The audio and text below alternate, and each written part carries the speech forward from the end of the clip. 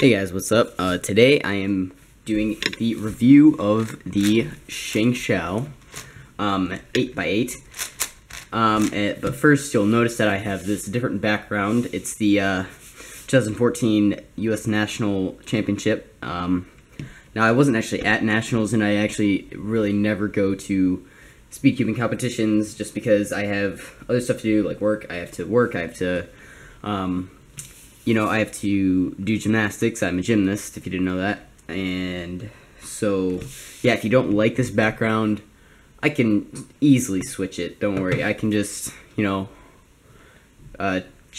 this for my speed cubing, and then use my, that other white background as my background if you would like. But this first video may not be the best because, as you can see, I look really red. No, I normally am red, but I think it's because of the setting on my camera, so I'll have to play around with it a little bit, and we will have to see. So, anyway, sorry, back to the review. Shengshou 8x8 overall turns really nicely, but again, it feels really unstable at the exact same time. Like, I feel like I can easily turn it without it popping, but just I don't speed cube it, but even when I, just solving it, it pops a lot. Like, my very first time getting this, I think I may have told you, very first time I got this, I actually, was testing corner cutting. I, was, mislining everything and, seeing if it would corner cut, which it does, but I did it a bit too far, and the whole thing just, exploded and fell apart in my hands, and, oh, jeez, I was mad. It took me, couple weeks to figure out how to put it back together because I didn't look up any videos because I'm an idiot. But so yeah, it really is a high quality puzzle. If you like higher order puzzles, I think it's a bit pricey. I'm not sure. My sister got it for me, but so yeah, I think it's maybe $50, $60, something like that. I don't know. It's expensive though. Well, at least for, a cube. If you like higher order puzzles, it's well worth it, and you should definitely try it out. But if you don't, then, don't get it, I guess. But, sorry, keep hitting the tripod. So, the corner cutting on this, it's not bad, but it's not great. Yeah, it's about a piece. Doesn't do line to line though, I don't think. Yeah, no, it doesn't do line to line. Almost does. But, every now and then when you're solving, you'll get those few pops, just like with any other cube. And I apologize if I'm going out of camera angle. I'm used to being more up here, but this mat is, I don't know, I can rearrange it later, whatever. But, yeah, so it turns nicely. The shades, I don't really like Shengshou shades, but I don't really feel like switching them. I'm probably gonna re-sticker it though, but I don't know. I don't want to, but I probably will because of my OCD. It just bothers me that much. So, what else? Stickers. They're alright, but they're not the best quality. As you can see, there's a few messed up stickers, like this one right here. You can see that one real well. They're all a little messed up on this yellow side, but that's pretty much it, just the yellow side. I don't know why, but so yeah, if you don't like the color of this, I apologize. I'm gonna try and fix that, maybe while editing, or maybe I'll just play around with the settings. I don't know. But you may also notice little black dots. It's because my 5x5, which is in pieces right now, it just popped. All the lube actually got onto the mat right when I got it. I literally just now got this. I opened it up, and oh man, I was mad though, because this is gonna bother me for a little while until so if you know how to get crap like that out, then tell me. But yeah, so what else? Oh, and the inner layers, like these middle layers, you get some grinding. Now, you can fix this, but, I wouldn't really recommend it because it's not that bad, but you can, hear it. So yeah, you can probably hear that. Now the colors complement each other nicely, but you know, again, I don't really like Shengshou shades. It's mainly the blue. No, the blue is fine. The orange, the yellow, and the green that I have issues with. I just dislike them. I don't know.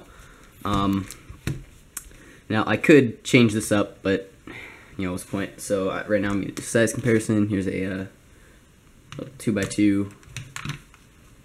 So yeah, this takes up about 5 pieces, I think. So that's a lot bigger. Here's a 3x3 MOU. Yeah, quite a bit bigger. Let's see, the 7x7. I might be doing a review on this next. So it's like, it's not much, I can tell you that. Like, that's weird. Like, everything's aligned. Like, just since you can see it from here, everything's aligned right here. But then, like, up here, it stops being aligned, like, right here. That confuses me.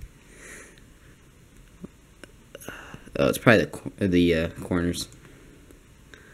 But you can see, like, everything's aligned up until, like, right here. Everything starts to get misaligned. Like, if you know what I mean, like, it's aligned, this line lines up with that one, it matches up, you know? So, it kind of stops about right there. That's weird. Whatever, though. Oh, and then here's a 4x4. Sorry. Yeah, it's about, what was that, 6? Yeah, it's 6 pieces. Almost. A little bit more than that, but whatever. So let's see. I'll pop out a few pieces here so I can get it back together afterwards. Oh no, where'd it go?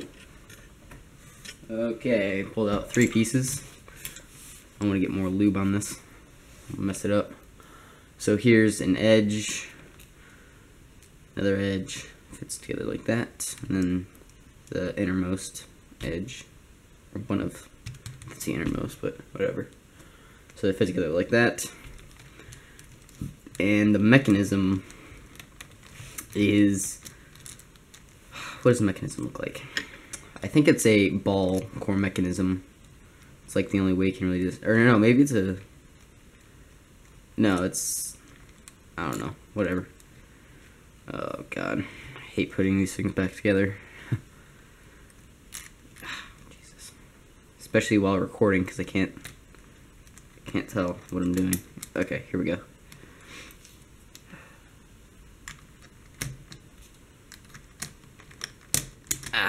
Okay, so if I can get this last one in here. Jeez. Probably should have loosened it. Whatever. Oh, and also I'd recommend having loose tensions on this if I were you. Just because, or sorry, tight tensions. Loose tensions, bad. Don't do that. Because if it's loose, it'll pop so much more. But so yeah, if I were to rate this 1 out of 10, I would say a 9 for like the amount of fun, I guess. But for quality, I would say about a 7 or an 8.